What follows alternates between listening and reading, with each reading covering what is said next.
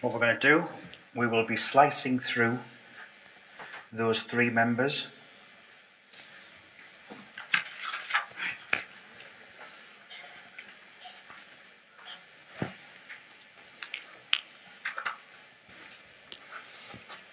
And we'll be looking at the right hand side when we come to do our calculations. Therefore, I need to know AL. So like the method of joints, you need to know all of the external forces first. So I'll need to know what AL is. So to work out what AL is, I'll reaction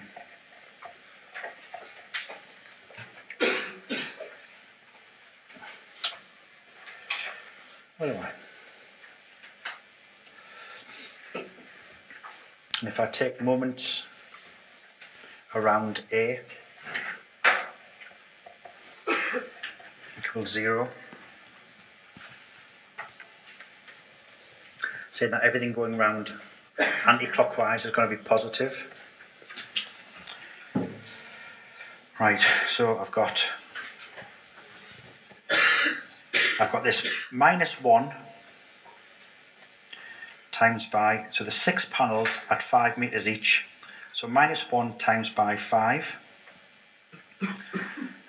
-5, this one here, times by 5, then I'll move on to the next ones, so it's -1 times by 10, -5 times by 10. So I'm just working along all of my forces. -1 times by the distance 15, -5 times by 15, -1 times by 20.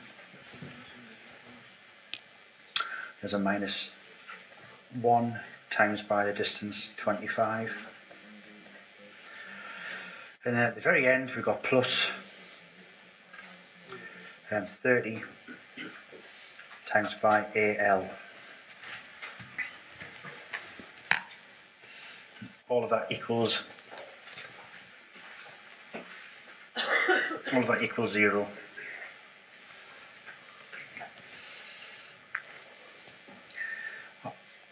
Off the top of my head, AL equals 7.5 kilonewtons.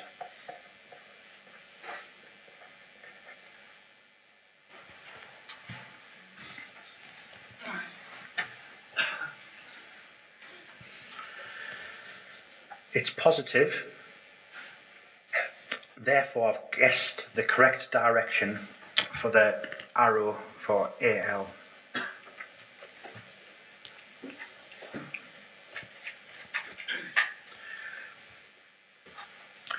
We'll work if you were to work out what AY is, which we don't need for this question, but to find AY, what we could do the sum of forces and vertical equals 0, and we've got 1, 2, 3, 4, 5, 1 kilonewton. We've got 1, 2, 3,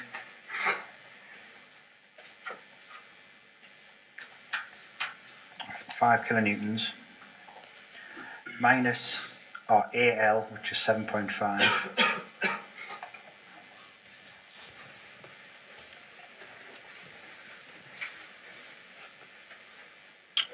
Minus AY equals 0. AY is 12.5 kilonewtons.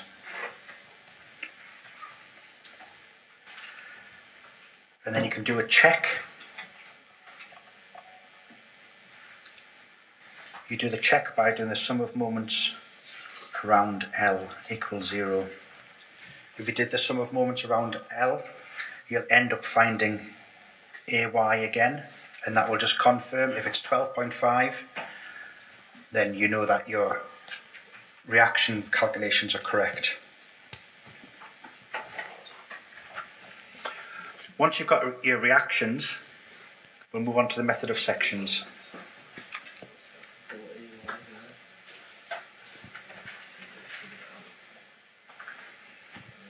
Minus. Minus. Yeah.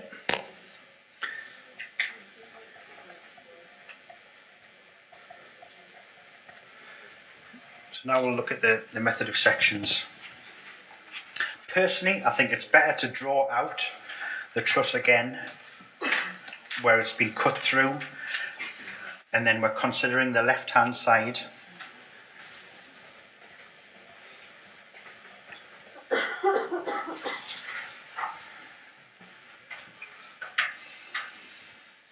So we're covering just the left hand side. So this is the left hand side of the truss, and our L is 7.5. We've got these two 1 kilonewton forces, and we ignore everything else on the left hand side of the of where we cut through. So again, we've just cut through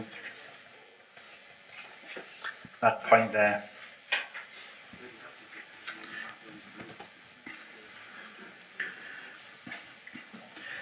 Where you cut through members, you consider them as external forces. So we now don't know what FH is, GH is, or GI.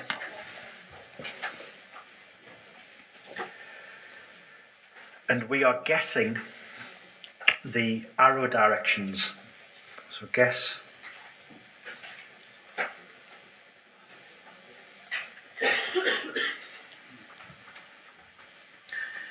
If you wanted to have a good stab at trying to guess the correct arrow directions first time, you could sort of look at taking moments around particular points. For example, if I took moments around this point here, I would remove those there. So if this truss was going to be moving around clockwise, this 1 would be sending it around that way.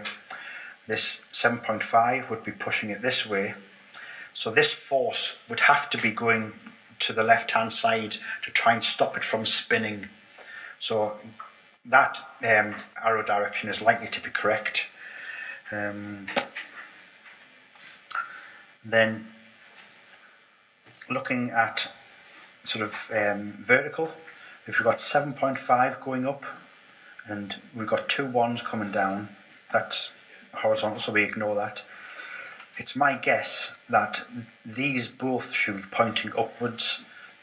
So at this time, if it was me when I was guessing the arrow directions, I would be guessing that GH would be pointing outwards or upwards. But we'll carry on with this example of how it is, and see if it comes up with a minus, which will confirm that our arrow directions are right or wrong. One thing that we will need to know is some dimensions. So to work out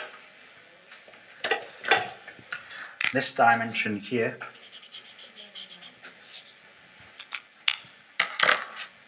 we'll call that alpha. Looking at the overall triangle, truss, they say it's 8 meters high and it's 15 meters sort of in between G and L. So if we do inverse tan,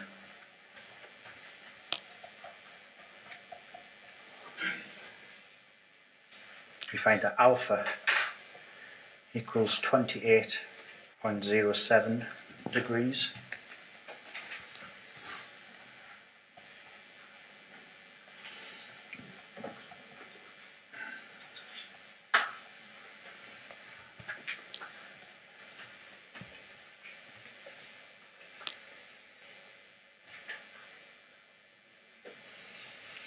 We will also need this length, HI.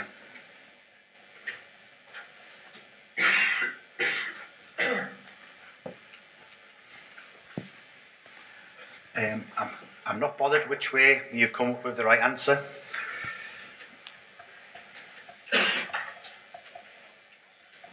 I'll use similar triangles.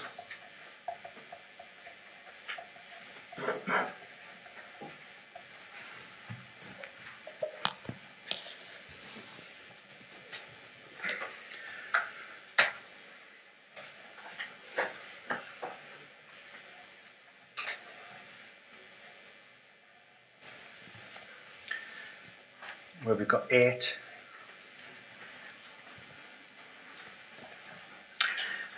over 15, and you've got this distance HI, and that will be over 10. So if you've got 8 over 15 equals HI over 10. Length HI is 5.33 metres. So I'm just trying to work out what that length HI is, because I'll need it in my calculations. And I've just used similar triangles. You know, if you just want to use trigonometry, then that's fine, because you've got this angle alpha, and you can work with that distance 10, work out what the length is.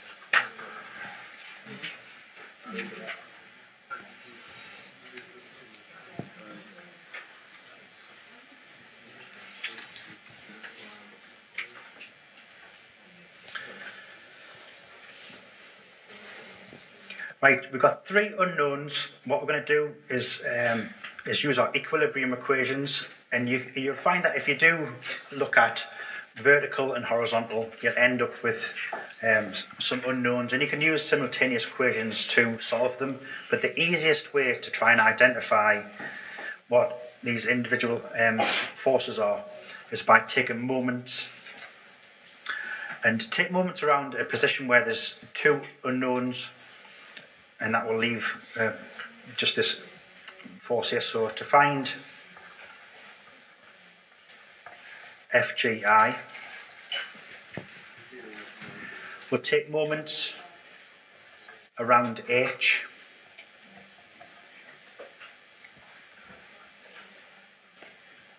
and by doing that, I'll just put in brackets, removes FH and GH. So again, by take moments around this point here, it removes those 2, and actually remove that 1 kilonewton also. If we say that everything going round anti-clockwise is positive,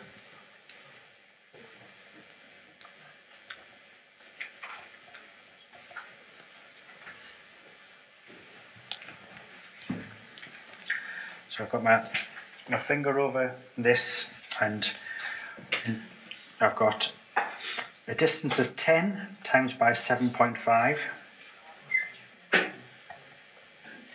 So a distance of 10 times by 7.5. I've got minus 5 times by 1.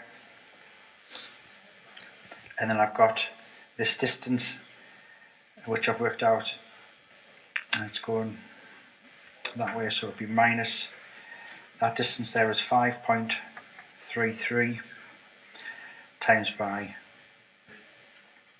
FGI. All of that equals 0. FGI is plus 13.13. So the plus means I've guessed the correct direction. So if GI is pointing to the left inside, it means we've got both our arrows pointing inside. So is that in tension or compression? So it's tension. So this is just my overall truss again. So you've already got this, and this is the this is what I'm going to be using to work out sort of FH and GH.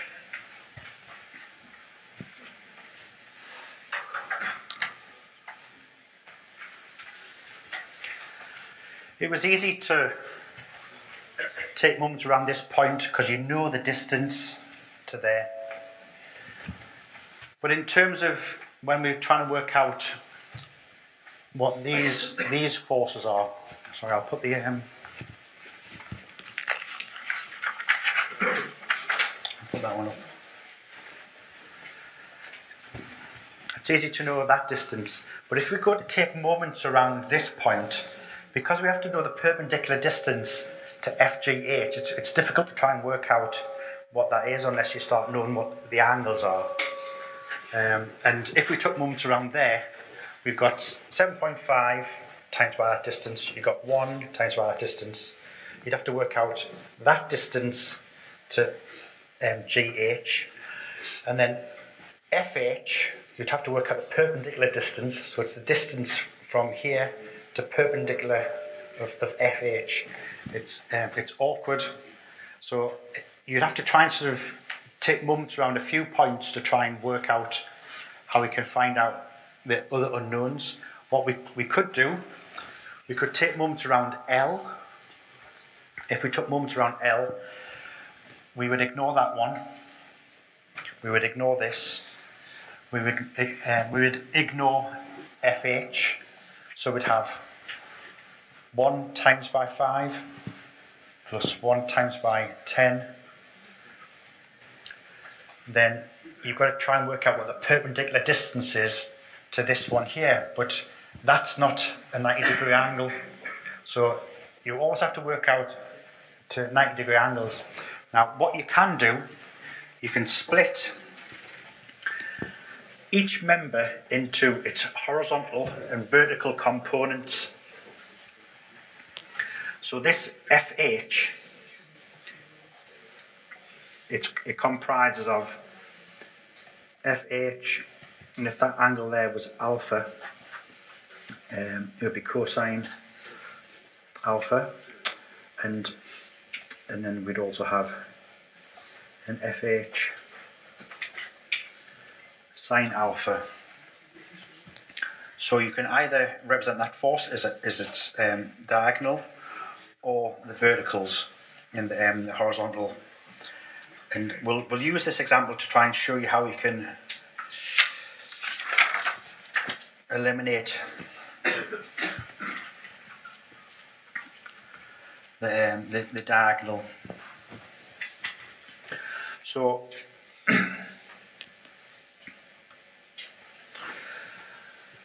I've got FGH, FGI, and then this FH I've split into its cosine and sine components. So if I take moments around G equals 0, the reason I'm taking moments around G is that it will remove FGH. Again, I don't know what this I don't know what that distance is there, so I'm splitting that into horizontal and vertical, and you can place these horizontal and verticals at any point along that line. I could have put them here, but what we'll do it at this end at F. If we take moments around G, it removes GH. It also removes GI. And where we're splitting FH at this point here, it also removes FH sine alpha, this part here. So what we're left with is our force, force, force, and an FH cosine alpha. Personally, this type of thing does my head in, because it's very, very difficult, and it's very, very difficult to try and know how to split your forces up. If anything, there are not many calcs in these questions. It's about getting your head around how do I split it, how do I arrange my forces so that I can eliminate them so I can work out what the unknowns are. So if I'm taking a moment around G, I've got 7.5, and we'll say that everything going round anti-clockwise is positive. 7.5 times by distance 15,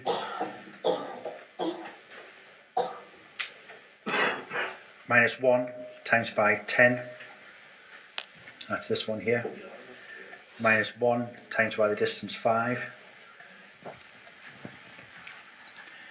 and then we know this distance, this is the middle of the truss FGH, and we've got this distance 8 here, and that's going round anti-clockwise, so it'll be plus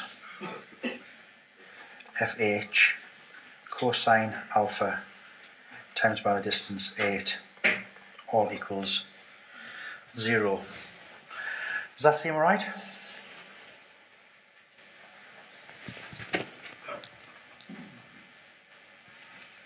So again, I've split this FH into two components and I'm analysing it at this point. You can analyse it at any point, as long as you know the distances to the individual components and perpendicular distances. FH equals minus 13.82.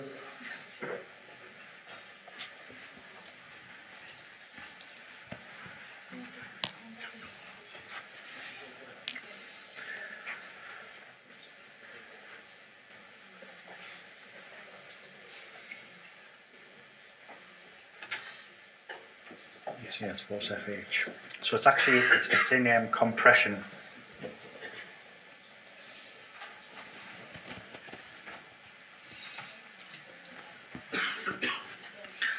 So we'll now find. So we got that one, and we'll find GH.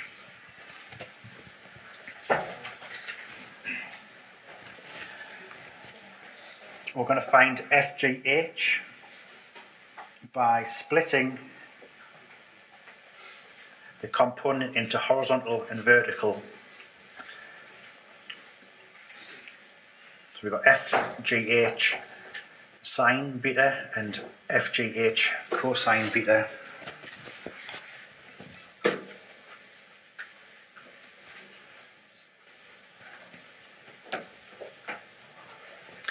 To find out that angle, because we know that's 5.3 and we know that distance is 5, you can have like sort of tan beta is GI over HI. These are the distances.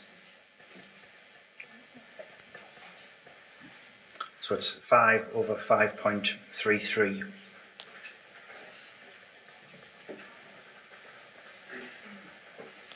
Beta is 43.15. In an assignment or an exam, I personally wouldn't get you to try and work out sort of awkward angles like this. It's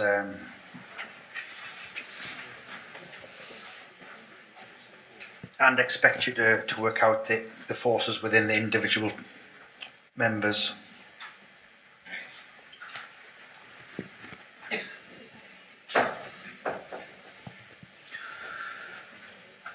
So if you've got 43.15 there, that's a 90 degree. This angle here is 46.885.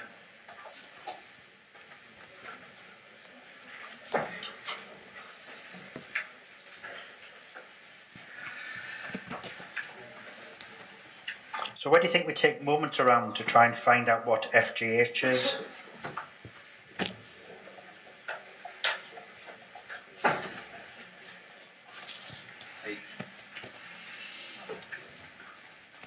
So if we took moments around H, Yeah, we would remove that one, we would remove this, and we'd end up with, we know the distance down to this one here, and we know the distance to there, and we know the distances to those. Yeah, so you could take a round H.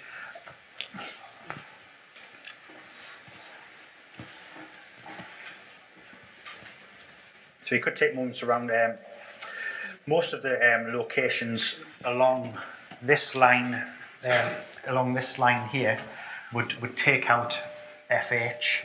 As long as you know the distances to these two horizontal and vertical components.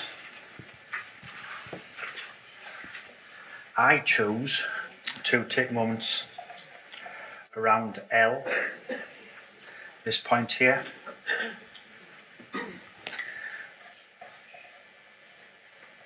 The reason I'm taking moments around L is that it removes FH because it's passing through it. It also removes GI.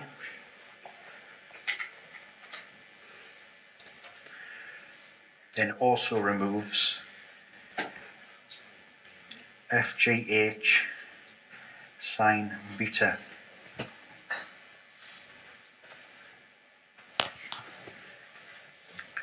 And it leaves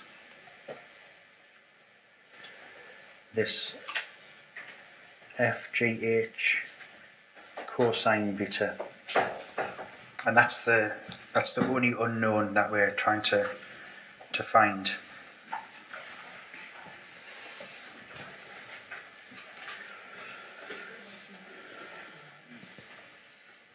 So take moments around L. We've got 5 times by 1, and then we've got plus 10 times by 1 plus, then we've got this cosine beta, which is 15 FGH cosine beta equals 0.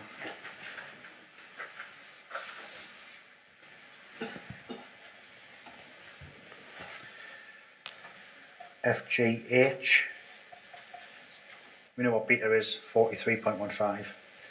FGH works out as minus 1.371 kilonewtons. Because it's minus, it means our FGH arrow is is pointing the wrong direction. So it should be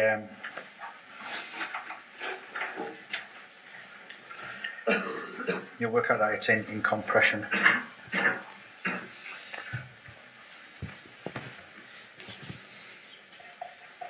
So have a go at method of joints. You don't have to follow where I take moments around. You know, someone mentioned there that you could have took moments around H. You can just prove to yourself that you can use this technique, and also have a go at the method of sections for this. So you can have a go either way.